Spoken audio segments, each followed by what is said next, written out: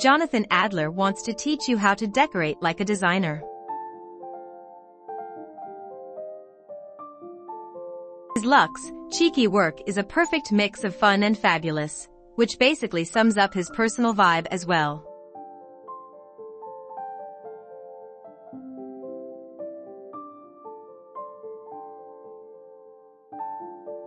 History that's very personal.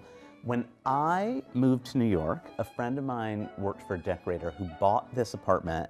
I came here as like a 23-year-old and was like, oh no, she didn't. One day I can dream of living in an apartment like this. Along the way, Adler also drops knowledge on everything from the dirty secrets of Victorian era to the origins of mauve to the state of today's design scene, all with the same sense of play he brings to his work.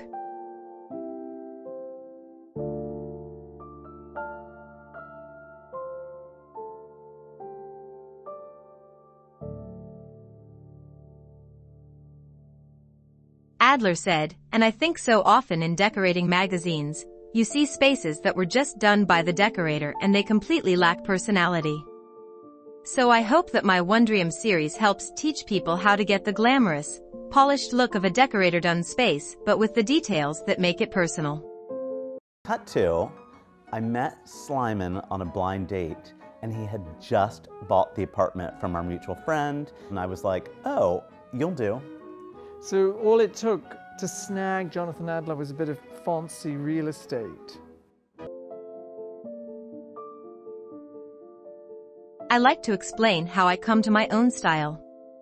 There are 3 filters through which I see the design world, 3 voices that wend their way into all of my work, from objects to furniture to decorating, pop, natural, and deluxe.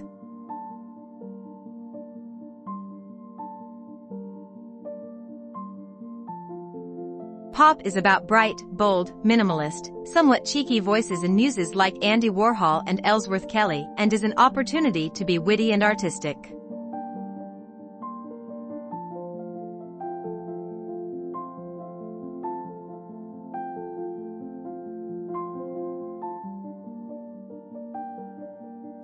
And surreal and gold and dreamy beaded moment. It's all eyes. Fornacetti, bits of vintage flung in.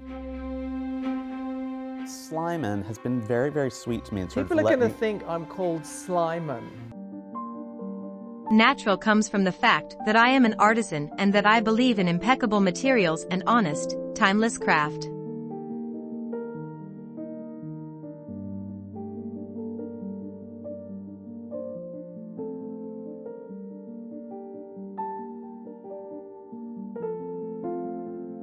And deluxe is more luxury. In the Wondrium lesson, he mentions velvet, sparkles, gold and chinoiserie. I hope that one of these styles will resonate or that people will create their own personal, idiosyncratic style.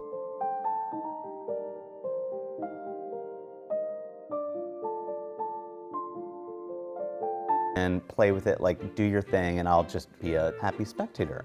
Well, I always tell people, listen, if you lived with your hairdresser, would you do your own hair? No. When the neighboring apartment...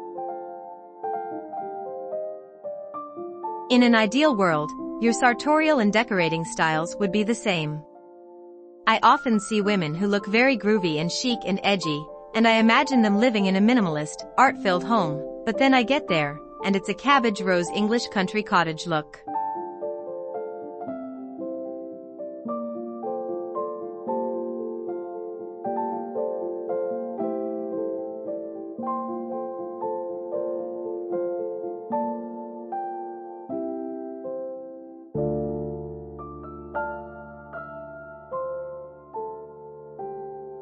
Sometimes there is a complete dissonance between someone's sartorial and decorating styles. It's a lot easier to change your clothes than your decor.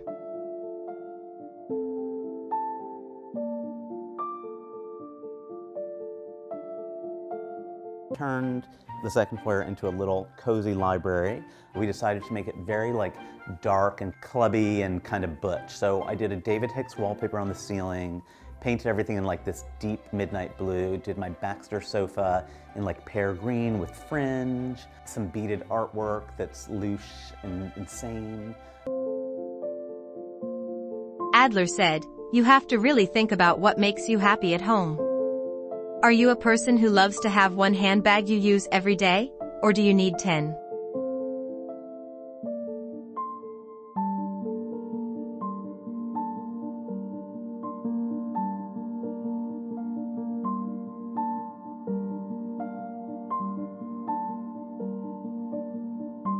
I have learned that I only keep pieces around me that spark joy. I just happen to have a lot of them. I am a minimalist/maximalist. I try to keep it sleek and modern and elegant and clean-lined."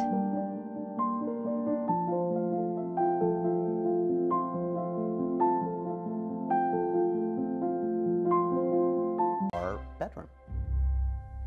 We had our brilliant artist friend John Paul Philippe create these 2 eye paintings so that when you're looking at the wall, what's actually happening is you're being looked back at by these paintings, which is genius.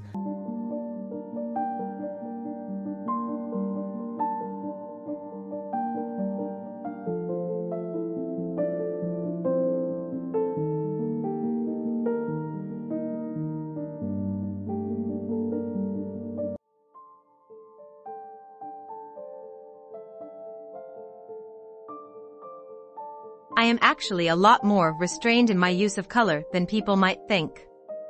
I would follow my lead and go to timeless, forever colors such as black and white, which are in the foundation of everything I do.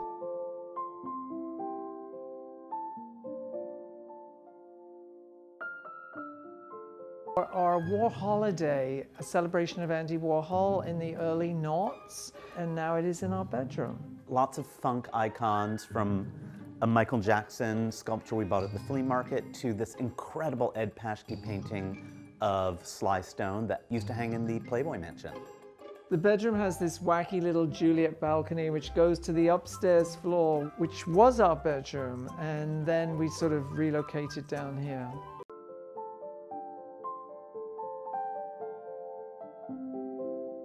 Then you inject an accent color in smaller items such as pillows and accessories. This can be a go-to formula for creating design that will be lasting and not too ephemeral. The colors you consider should stick around for a while and be more restrained in larger pieces and freer in smaller ones.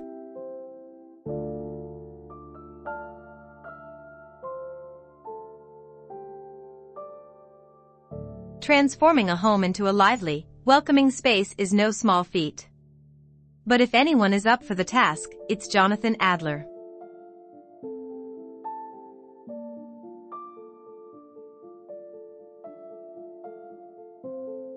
By this artist called Remo Saraceni, and they're perfect.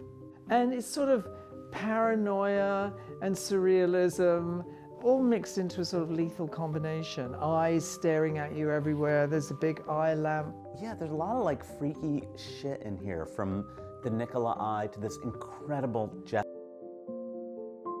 As I always said, colorful pillows are the exclamation point of the home. They're easy to add, easy to move around, and easy to change out if you get bored.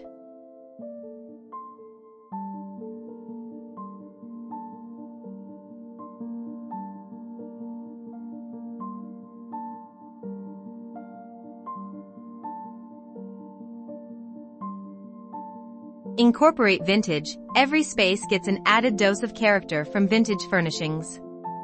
But be careful not to get caught up in finishes and upholstery. Focus on the basics. When shopping for vintage furniture, try to ignore the color and focus on shape, function, and scale.